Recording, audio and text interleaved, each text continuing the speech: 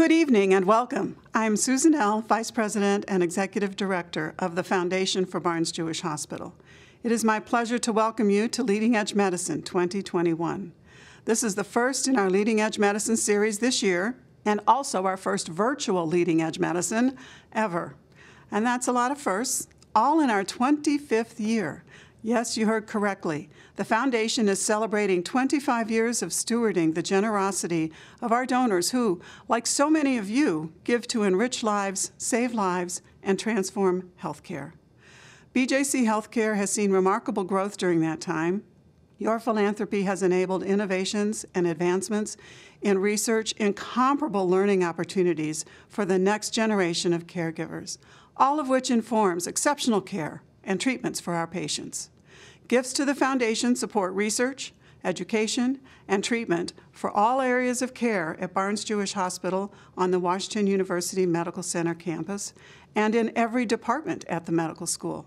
Tonight's Leading Edge Medicine highlights the Foundation's partnership with the Division of Cardiothoracic Surgery.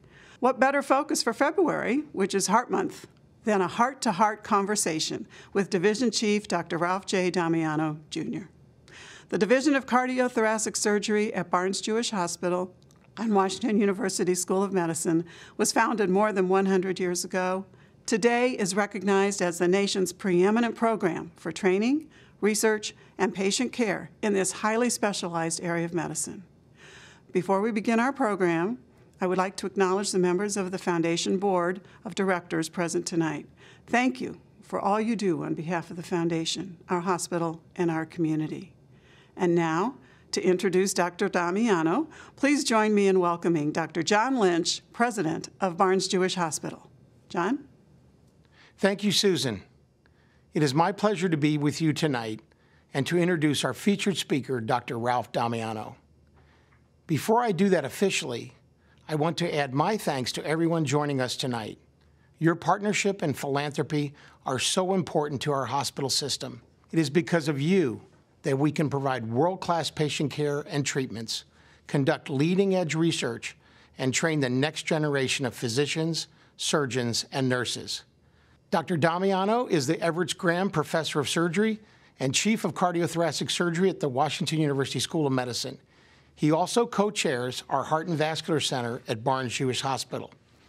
He received his medical degree from Duke University and went on to complete his general surgery and cardiothoracic surgery training at Duke University Medical Center, working for Jim Cox, the founder of modern atrial fibrillation surgery.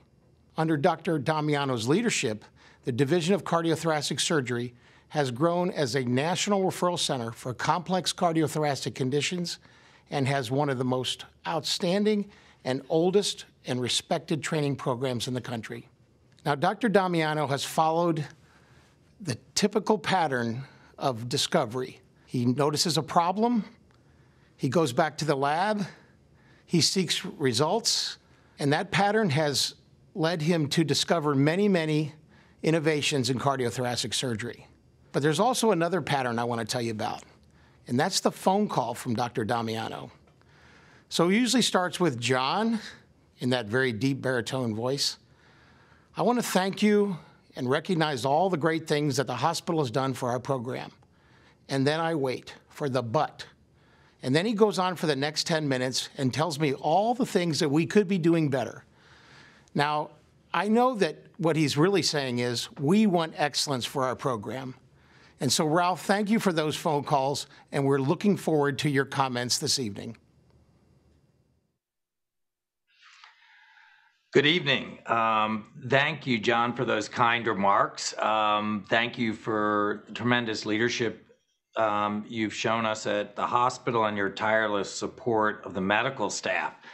I'd particularly like to thank you for always answering your phone, even when you knew the but was going to greatly outweigh the thanks in most of my conversations with you. But thanks so much for your support. It's great to be here this evening at what's our first virtual foundation event.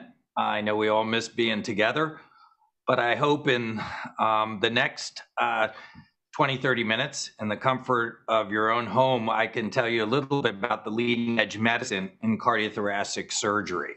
And I'll be happy to answer questions at the end. I'll start with a brief summary of our division for those of you who aren't familiar with it, and a little bit of our history.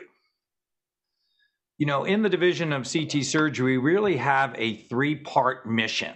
Most importantly, we're all committed to providing high-quality, world-class clinical care to our patients. But that's not really possible without the other parts of that, of our mission, and that's in particularly performing basic and clinical research to advance our field and improve that care we can give patients, and also to train and educate the next generation of CT surgeons. I'd like to start again and particularly acknowledge the foundation, which has provided critical support, allowing us to achieve excellence in each of the three pillars of our academic mission. Just a little bit of a note about our present foundation endowment. It's over $23 million. And to be honest with you, that has allowed us to really achieve a lot of what you're gonna hear about in the next 20 minutes.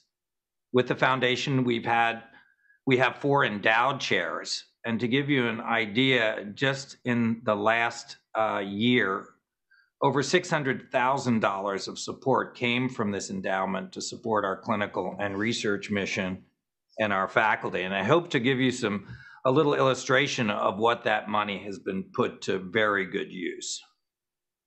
Obviously, none of that would be possible without the generous donors and grateful patients, and even our own faculty for their philanthropy, and the foundation for making it all possible. So let's get on. We've also recently had a number of gifts to support the training of future physician scientists in our field. I'd like to particularly acknowledge the Goldstein Family Foundation, Sandy and Maureen Saltz, Martha and Jim Dow, and Jim and Nick Kachukas, and Nick is pictured below.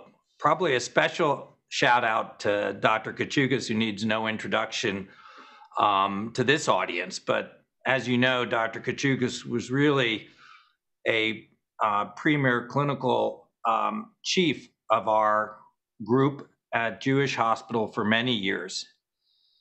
His group at Jewish left a large endowment at the foundation, which made possible for my own laboratory to get started and continually supports our young surgical investigators. And he recently made another gift supporting training of young physician scientists in our field. And I'd like to particularly thank Judy and Nick for that generous gift.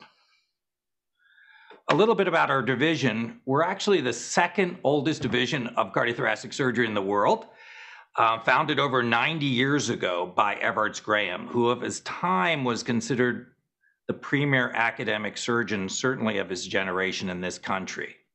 There's some pictures below of Dr. Graham, but he really embodied what we call the triple threat.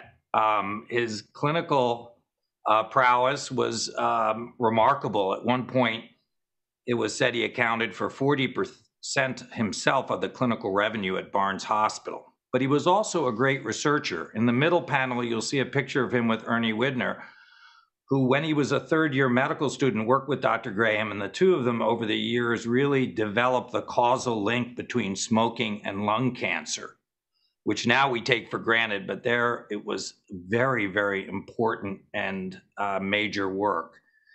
Dr. Graham also was a great teacher, and you can see him teaching the residents in the far panel. And Dr. Graham trained many of the academic leaders around the country during his years as chairman of our department. Our division over the last 90 years has performed a number of firsts, including the first successful pneumonectomy, which is a removal of the lung, the first successful surgical treatment or any interventional treatment of atrial fibrillation, the most common arrhythmia in the world, and the first successful lung volume reduction. Over that time, we've had 13 past and current presidents of the AATS and STS, and those are the two largest societies of cardiothoracic surgery in the world, the AATS being the oldest. But we haven't rested on our past. We've continued to grow, and while I will admit I am very biased at the present time, I think we have the biggest and most productive faculty in our history, and I'll show you a little bit of that. Our team right now, which I definitely would love to acknowledge tonight, we have 25 clinical and research faculty at 7 different clinical sites where we perform surgery. We have 55 support staff, 33 advanced practice nurses who help take care of our patients, 5 clinical and research nurses, and a group of 20 clinical and research fellows. It's quite a big group, and they all do an excellent job. On our faculty now, we have past presidents of the STS, and this is our active faculty and our emeritus faculty. The STS, the ATS, International Society of Heart-Lung Transplant, the International Society of Minimally Invasive Cardiothoracic Surgery, the Society of Clinical Surgery, and the American Board of Thoracic Surgery, to name just a few. 2 of our faculty I'd like to call out for some special shout outs. Dr. Moon, who's Chief of Cardiac Surgery, is the current president of the AATS, again, the oldest society in cardiothoracic surgery.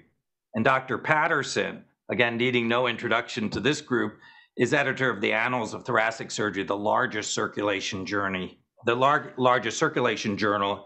in the field of CT surgery. Just to give you an idea of our present clinical footprint, in 2020, even with the pandemic, we did just under 6,900 operations at the various sites you see there, making us one of the largest groups in the country. We saw over 7,500 outpatients last year.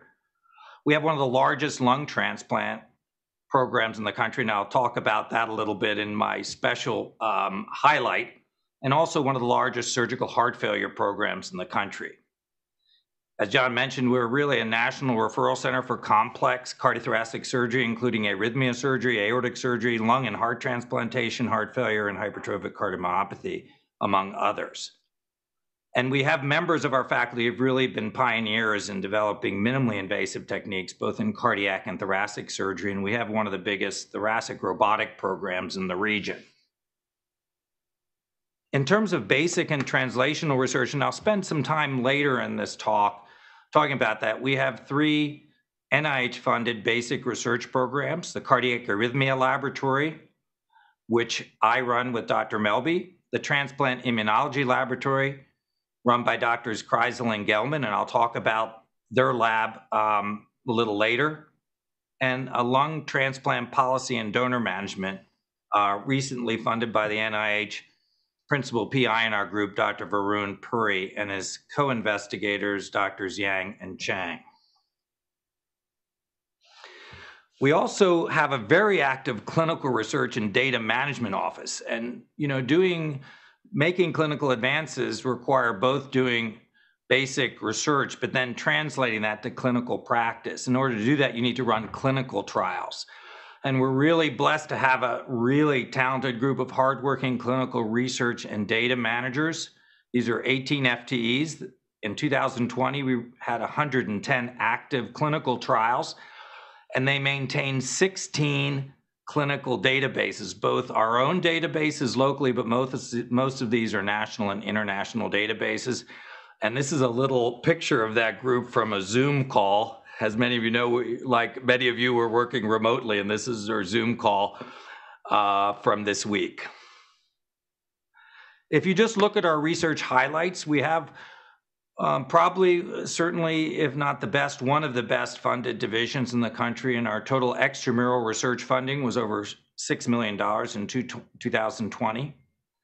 We have one of the longest running RO1s, which is the major type of investigator grant from the NIH, that's been going on now for 36 years. I'm PI of that grant, and it's had the same name for 36 years, so we came up with a very good idea a long time ago.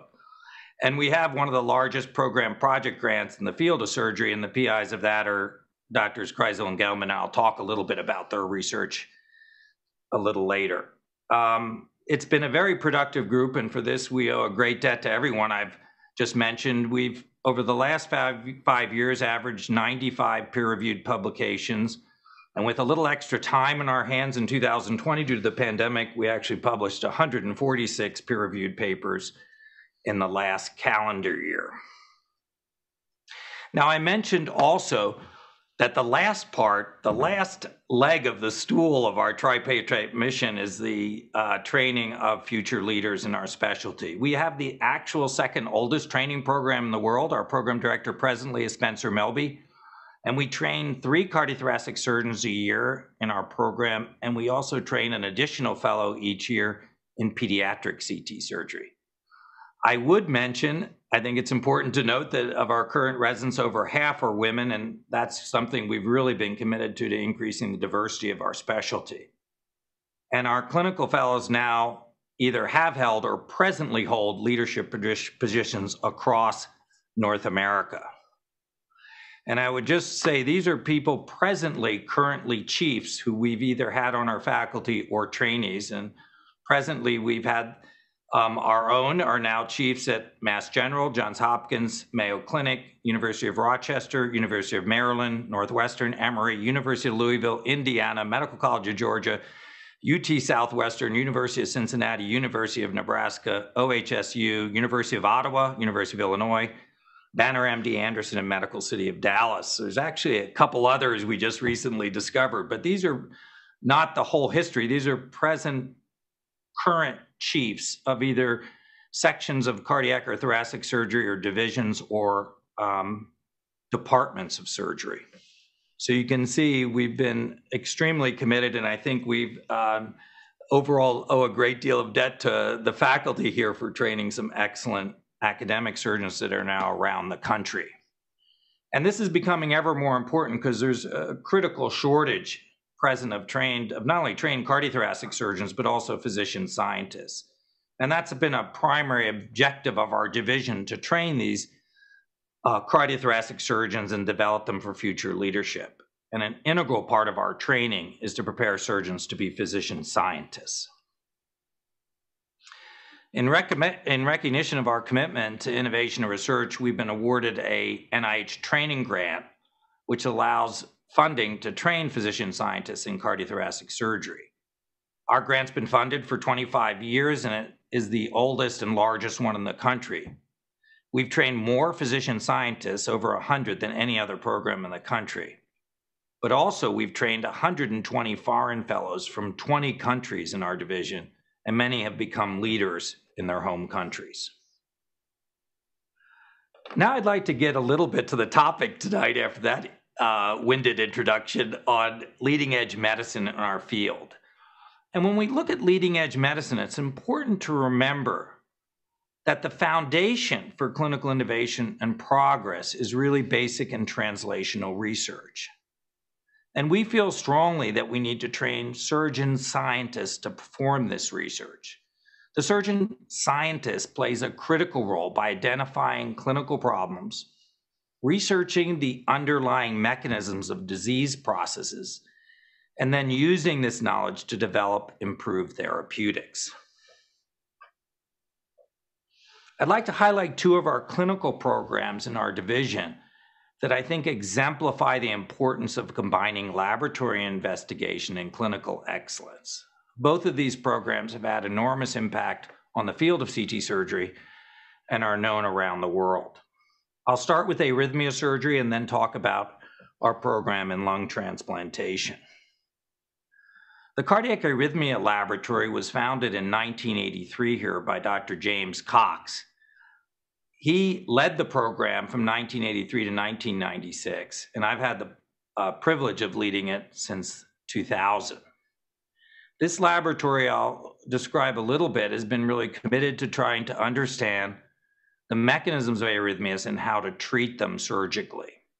The lab has had only 2 directors for really 20 years, and that was Drs. John Boineau and Rick Schuessler. Dr. Boineau unfortunately passed away several years ago, but Dr. Schuessler has led the lab up to the end of this year, retiring at the end of 2020. Dr. Christian Zemlin, you can see his picture on the bottom column. He took over the post recently and is making excellent contributions. My own interest in arrhythmia surgery really dates back. I was Dr. Cox's first research fellow in, don't even tell you the year, 1978. But this is a picture of Dr. Cox's lab when he left Duke to come to WashU in 1982. And I'm in this picture, but I doubt anyone will recognize you because the years have not been that kind to me. But that is me. I'm fortunate not to be here, not to have you all here, so I hear the laughter. But yeah, it's been a pretty rough ride here for me, it looks like. But I've had the pleasure of really being and doing arrhythmia research really since a third-year medical student. Our laboratory could not have done what it's done without the support from the foundation. I've just listed on this slide the funds at the foundation which have supported the cardiac surgery arrhythmia laboratory over the years. I was lucky to be the Schoenberg Endowed Chair for 14 years, and that provided critical support. The Cardiothoracic Surgery Endowment Fund, which really was left to us by Dr. Kachukas and his group at Jewish Hospital, provided and still provides excellent startup funds for both our basic and clinical research and for other aspects of our mission. I'd also like to acknowledge the Orthwein Fund. I've talked about the Kachukas Endowed Research Fellowship, as well as the Goldstein Family Foundation gift and their fellowship fund, and the Jeanette and Nathan Sauls Endowed CT Research Fund. We've also been supported by the Wolf Cardiovascular Endowed Fund and the Bernard Memorial Endowment. So you can see it's provided the kind of resources that really are available at very few places around the world. Our work, as I said, is focused on the surgical treatment of cardiac arrhythmias. And these are irregular rhythms of the heart that can be very life-threatening. We began this line of investigation 30 years ago when we realized that drugs have very unpredictable and often undesirable effects.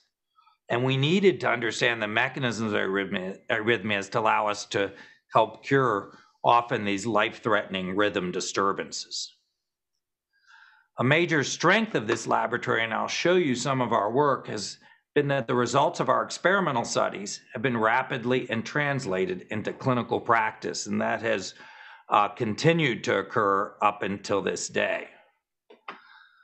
We really developed a method that has been now widely accepted of how to approach each arrhythmia by defining first the fundamental substrates and mechanisms in the laboratory, developing surgical treatments, testing them, and then applying them to patients. For almost the last 30 years, we've focused on atrial fibrillation, which I look back, it was a bit of a tough choice because this is easily the most complex arrhythmia that we know. And there's just you can see some little squiggly diagrams of all the different mechanisms that we think and still think to this day are responsible for the arrhythmia. So it was certainly a challenge to both understand that and develop then some intervention to cure it. Why is AFib even a problem? And that's, like I said, it's the most common arrhythmia in the world.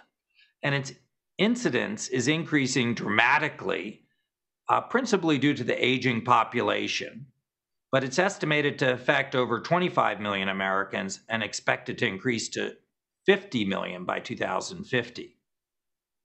AFib can be really uncomfortable. It can cause shortness of breath and palpitations, but most importantly, it increases your risk of stroke by 5 to 6 times. And every study has shown that if you have AFib, you have a poorer late survival. The opportunity here was drug therapy. Antiarrhythmic drugs in particular have been shown to be ineffective in most patients. So the surgeon scientist, Dr. Cox at that time, identified the problem and then went about trying to understand the mechanism. And this was done here at WashU, where we took a number of patients going for cardiac surgery and mapped the type of arrhythmias that were causing AFib and trying to understand how they both started and were maintained and then how we could stop them. That led to the development, as you can see on the cartoon on your right, of the Maze procedure. This was a series of incisions in both the left and right atrium that we thought would pretty much stop every type of atrial fibrillation. And it actually turned out to be, to stand the test of time with that. After coming up with a theoretical way to stop what we thought were the mechanisms of AFib, we then performed these procedures in 3 animal models and found these were animal models where we induced AFib in animals and then found that the operation was uniformly effective in curing or ending atrial fib. And the first human operation, the first human maze procedure, was performed in 1987 at Barnes Hospital. It's hard to minimize the magnitude of that achievement, which really came right out of the research laboratories here. The maze procedure was the first successful interventional procedure for atrial fibrillation, which at the time was felt to be a chaotic rhythm that really there was not going to be a good surgical treatment for. It set the stage for the development of catheter ablation for AFib, which has become very, very common. And it developed an entire new area of cardiac surgery. Now, while this operation was very efficacious, and our late success with it was 80%, even at 10 years, it was very rarely performed due to its complexity. So it shows you that sometimes innovation alone is not enough, that you need to continue to innovate to try to get to something that can be widely performed with very little risk by most surgeons. So clinical progress, I always say, occurs through a continuous process of challenging the status quo. One frustrating thing is you never quite get to the end of the line, but that's also the challenging thing that keeps us all going. More recently, we took this complex operation and in the laboratory developed first ablation tools to replace those incisions and then minimally invasive techniques that ended in the procedure shown below, which we call the Cox-Maze 4 procedure, the fourth version of it. That operation we introduced in 2002. It's become the gold standard for the treatment of AFib all over the world. And its success rate has been just as good as the really complex cut and sew operation I showed, with 80% of patients still free from arrhythmia at 10 years. This fourth version is the only surgical procedure ever to have received an indication to treat AFib from the FDA, and it remains the only procedure because it's the only one that really a lot of surgeons can do without much risk and that has excellent results. And again, that came from a stepwise progression from working out both the type of devices to use and the type of patients to treat in the laboratory, and then bringing that to the operating room.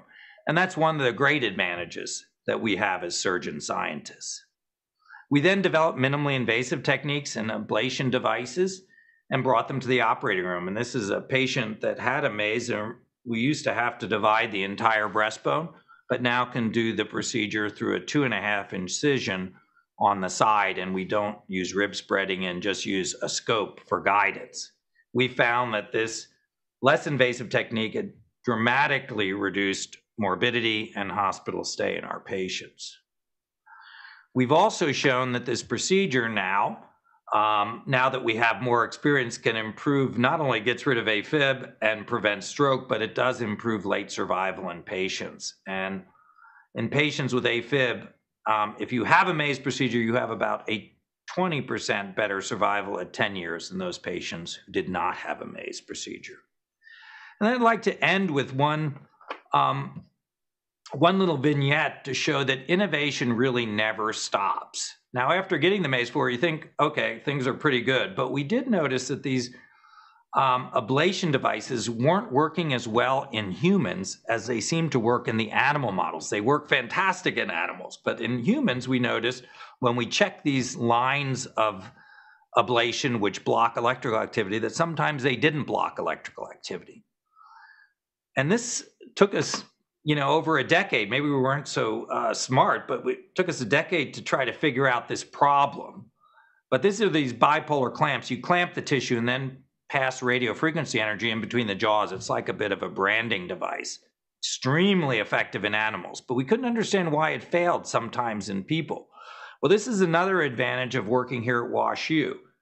We work with our partners at Mid-America Transplant, and in the hearts that were turned down for heart transplant that were donated, we perform maze procedures with this clamp. And we published just a few months ago our results with this, and we were able to develop, we were able to find the problem and develop a very easy solution to that problem. And you can see this is a piece of heart. Blue is the red is the normal muscle and white is the scar. We want scar to go all the way through. And you can see it didn't on the first panel, but did on the second, with a very simple technique we developed. Within a couple weeks of publishing this article, it changed practice all over the world. So I think you can see the impact you can have both by constantly asking questions, never quite being satisfied, and being able to go to the lab. It's one of the great advantages we have here at WashU, and answer that. Just to summarize now about the arrhythmia laboratories, the findings really developed an entirely new field of cardiac surgery. And we've restored heart rhythm, not only thousands of patients in St. Louis and our region, but around the nation and world. It's estimated that last year over 50,000 maze procedures were performed worldwide. This was compared to less than 400 worldwide when we introduced the Maze 4. Our group has trained surgeons around the world on these procedures. And just in the last 10 years, we've published over 100 articles on AFib. So I think you can see what can be done with the support we've had and the commitment to using basic and translational research to improve clinical care. Another great example of exactly that is the Transplant Immunology Laboratory, and I'd like to turn to that now. This has been led since 2006 when it was founded by Drs. Dan Kreisel and Dr. Andrew Gelman, shown in the pictures below. And it's really one of the best funded and most productive surgical research laboratories in the US. And both of them deserve a great deal of credit. This is their lab members. You can see they've got quite a group of both faculty and staff scientists and fellows and staff that help support all their superb work. And this is a list, you know, to list their current funding, I had to go to 2 slides, which is something we all wish we had to do. And this is their extramural funding. And obviously they're extremely well funded by the NIH. And I mentioned their program project grant, but also by the VA and the Cystic Fibrosis Foundation, but also from our own Institute of Clinical Translational Sciences, and also from the Barnes-Jewish Foundation. Dr. Kreisel holds the Patterson Mid-America Distinguished Endowed Chair, Dr. Gelman, the Merritt's Endowed Chair for Immunology and Oncology. They've also received funding from the Merritt's Lung Center Fund, the CISIC Lung Transplant Fund, and the Cardiothoracic Surgery Fund. Now, they have a broad area of interest, but mainly focused on lung and heart transplantation, mitochondrial dysfunction, and also inflammation in general. But I'd like to really focus on their work in lung transplantation and how that has also dovetailed extremely nicely with the world-class clinical program that we have here in lung transplantation at WashU. And this is another area where both our research and clinical expertise has had a very storied tradition. Dr. Cooper, our division chief from 1997 to 2005, performed the first single lung transplantation in the world. And Dr. Patterson, our division chief from 2005 to 2014, performed the first double lung transplant. You can see with their leadership in over 15 years really provided a lot of the foundation for the great achievements of our division. Because of their efforts and that of our other faculty and fellows, we've been recognized as a world leader in the field of lung transplantation over this time. Since 2014, this program has been led by Dr. Kreisel, and as I said, he holds the Patterson MTS Distinguished Chair, and that's a picture of Dr. Patterson and Dr. Kreisel at his induction ceremony. Under Dr. Kreisel's leadership since 2014, and you can see on this graph the number of lung transplants we do a year, we've increased in size to one of the largest programs in the country. But just doing a lot of surgery is not really our goal. In order to advance the field and improve the care of their patients, this has to be combined with an active laboratory. And that requires first identifying the problem. And for all of us, for those in the field, the problem is that lung transplantation has a relatively poor long-term survival, primarily due to organ rejection. And this is a graph from a paper looking at overall survival of our experience with 1,500 lung transplant patients, which we published in 2018. And you can see that the 10-year survival in these patients is less than 50%. And recently, this is a graph of median survival after lung transplantation from the UNOS database from 2019. And you can see the median survival for an adult after lung transplantation is 6.2 years and only 5.7 years for children. So you can see, while this is a great clinical advance, we can and need to do better. And as I said before, basic and translational research is really the foundation for this clinical innovation and progress. And I can think of no two better scientists than Dr. Gelman and Dr. Kreisel in both identifying clinical problems and researching underlying mechanisms and developing therapeutics. And I'll show you some of their more recent work in the next few slides. But what they've really focused on is trying to understand rejection, the mechanism of rejection, and of tolerance. And tolerance is where your body will become tolerant to the donor tissue, and trying to understand that, and also developing therapeutics that can help both minimize rejection and improve tolerance. And I'll just show you some of their just what's been an incredible amount of very productive and impactful work from their laboratory. And this is and all of which in very, very, very high impact journals in the field. This is a paper in 2018 from JCI in which they described a mechanism that promotes primary graft dysfunction and does suggest some therapeutics that may be able to be used to prevent that. This is another article from the next year, also in JCI, in which they described for the first time a mouse model of antibody-mediated rejection. And developing animal models is really important because, as I said, and we spend a lot of time in the research lab trying to do that, because where we need to work out both mechanisms and therapeutics needs to be in animals before we can take it safely into the operating room.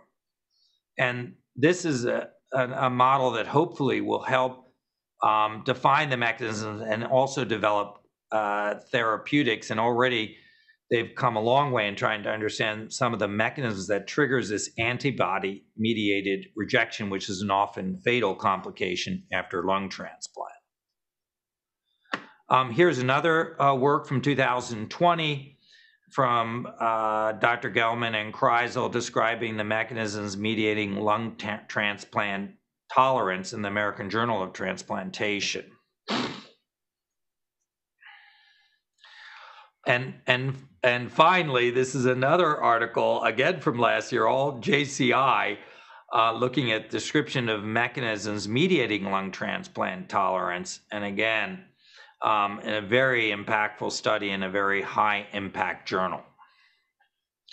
But while they've already been incredibly productive at helping define mechanisms and suggesting new therapeutics, they've also had some broad interests that even go beyond lung transplant.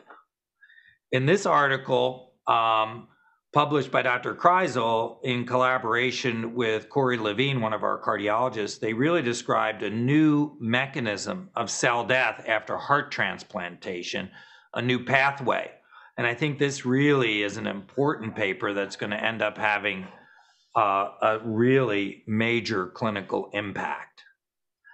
And finally, Dr. Gelman, with some help from our intramural funding, has also turned his interest in inflammation to the COVID-19 pandemic.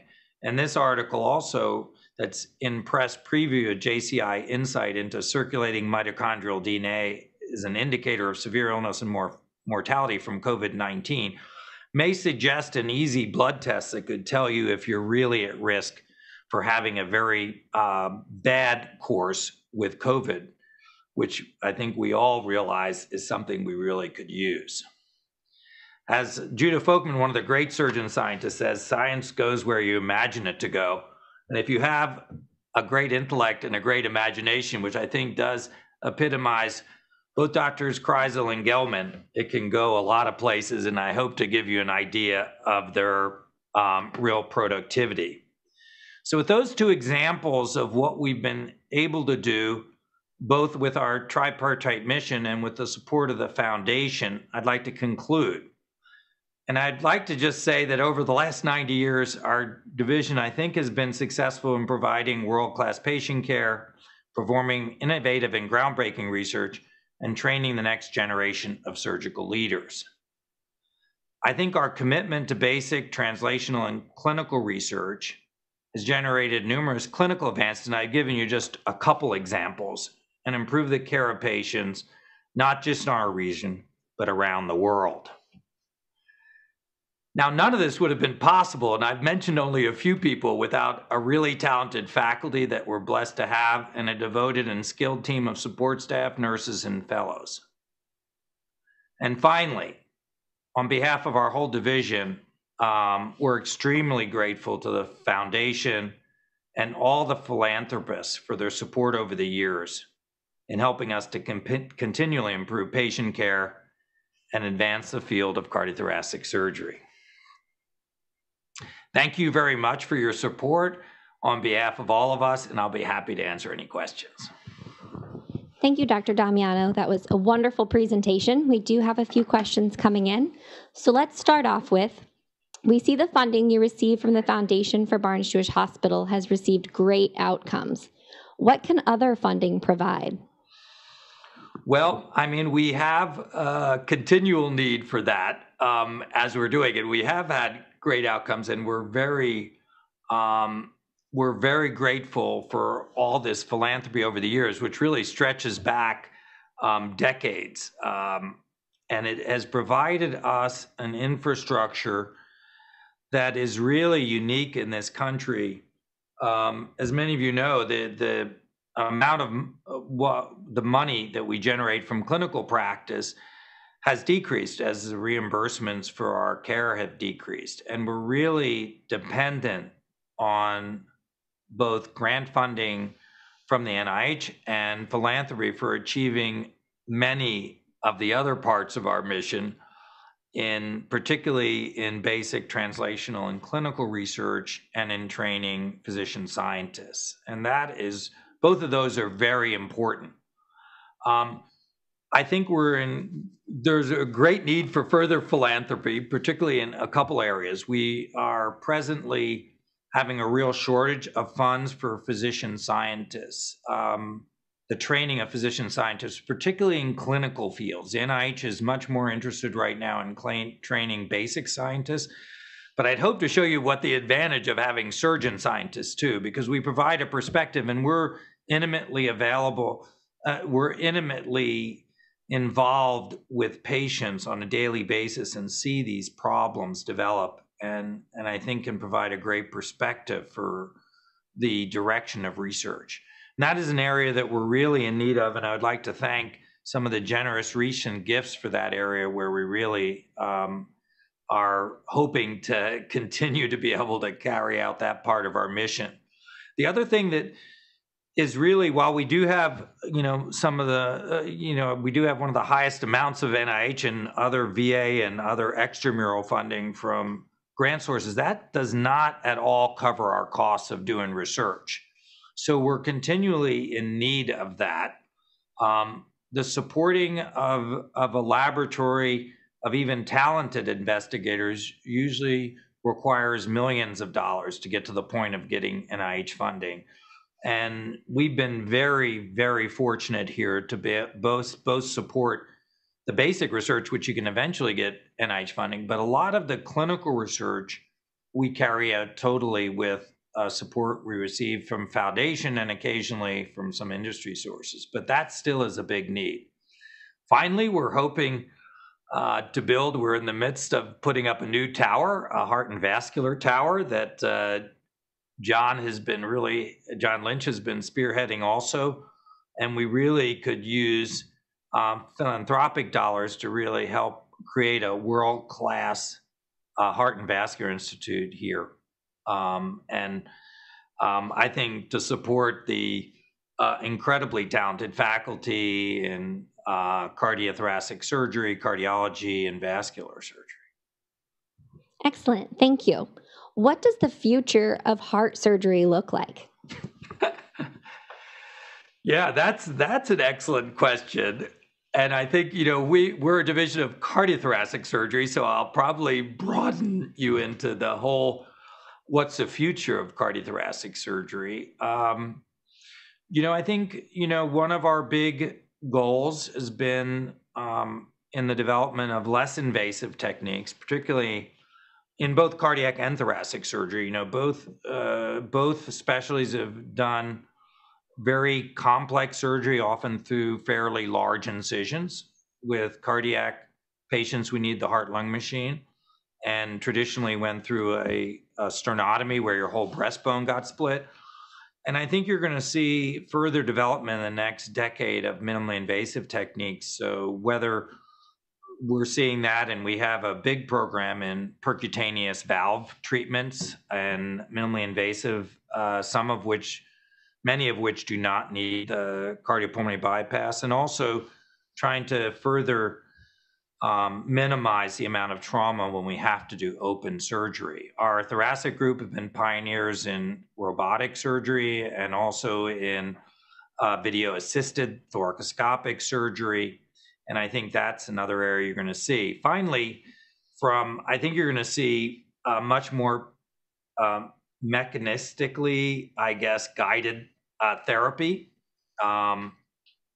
This will hopefully, you can see some of the work that Dr. Kreisel, as we try to understand rejection and how it's different in every patient, that we can understand those mechanisms and develop improved therapeutics. And I think you're going to see a lot of that. One of the big areas which we don't understand is the inflammatory response to surgery. With Dr. Melby is looking at that appears to be what causes postoperative AFib, but it results in a lot of problems, including organ rejection and other problems that we can need to understand that mechanism. I think the improved understanding of inflammation is going to really improve our therapeutics in the field. And finally, what cardiothoracic surgery is going to look like in the future, we will all hope will be a much more diverse group. We're really committed. As I said, over half our trainees are women right now. We've also about a third of our trainees have been both underrepresented minorities or women over the last 4 to 5 years. So we're really hoping that the future of cardiothoracic surgery is also going to look like a much more diverse specialty, which I think is really critical for our future. Thank you very much. You spoke a little bit about the COVID-19 pandemic. How did you manage during this? And are you now operating at the same level as before? Now that is an excellent question with the pandemic. It's been the most, I'll probably talk for myself and probably most of our faculty, probably one of the most difficult times of my professional and everyone's professional careers. We initially in March and April stopped all elective surgery as we tried to feel our way through this pandemic.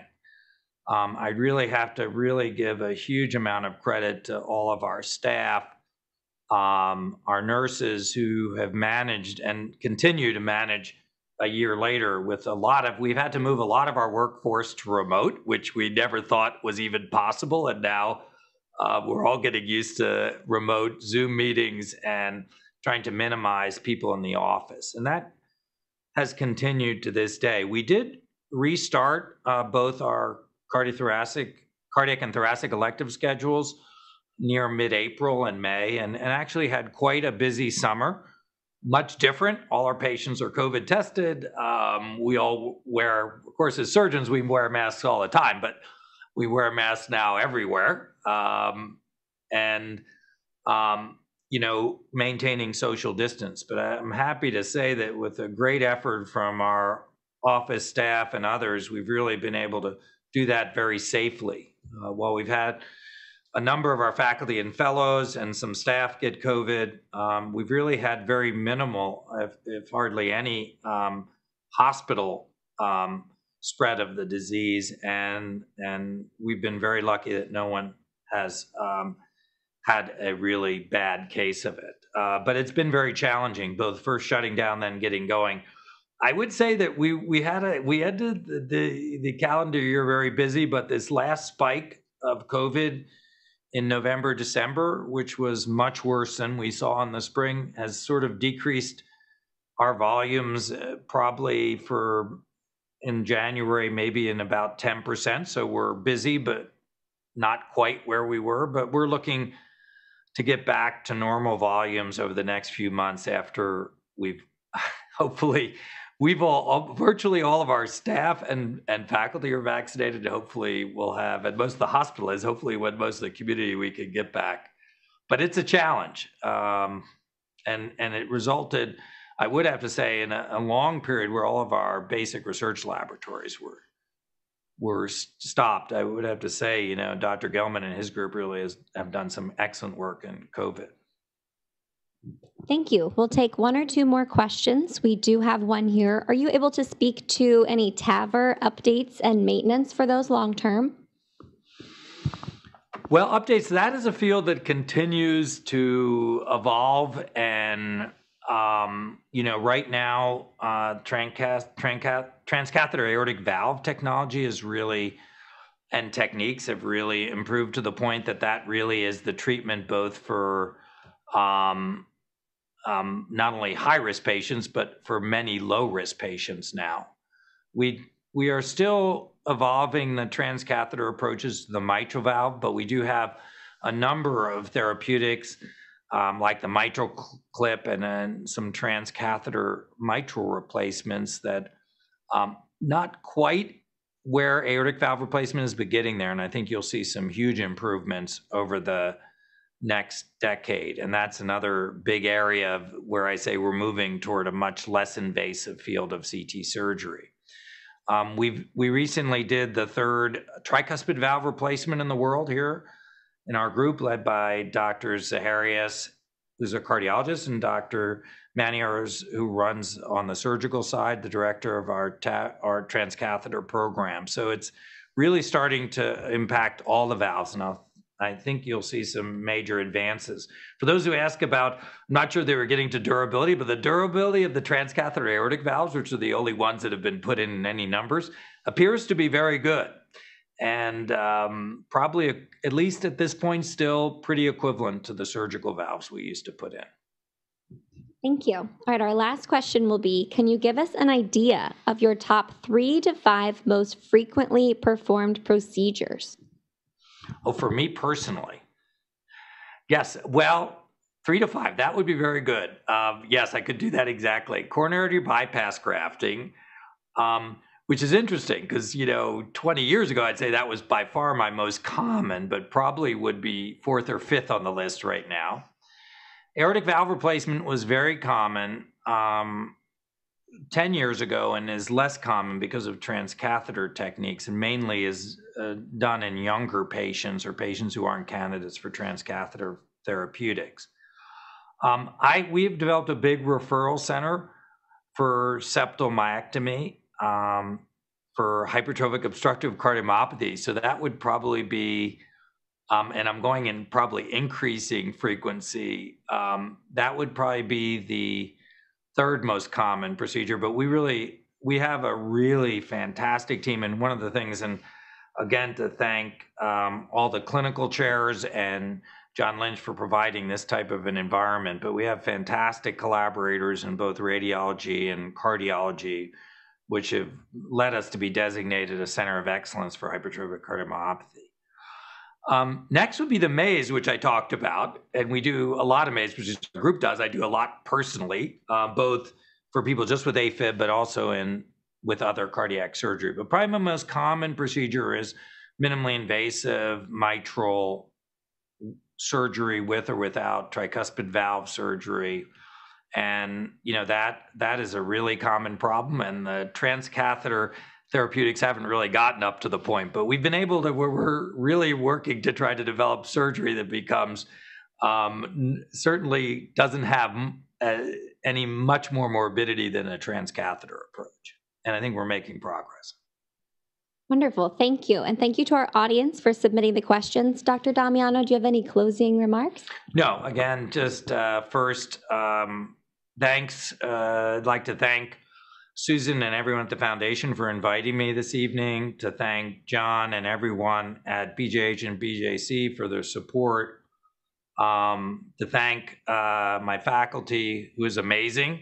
Hope I gave you a little idea of that, and all of our support staff and nurses, but finally to thank the foundation. I really can't emphasize enough that without the support we've had by the foundation, both to start our new investigators, to support our labs, particularly in both getting, until they get NIH funding, but even with NIH funding, it doesn't come close to covering our expenses, and also providing all the support for the clinical research, which really helps translate a lot of these basic findings into reality. And without the support we've had from that, we really couldn't have achieved that. So I'd like to close with a big thank you to everyone and the philanthropy. It's been very, very gratifying, and I hope I've given you some idea of the impact it's had, not only here in St. Louis, but around the world.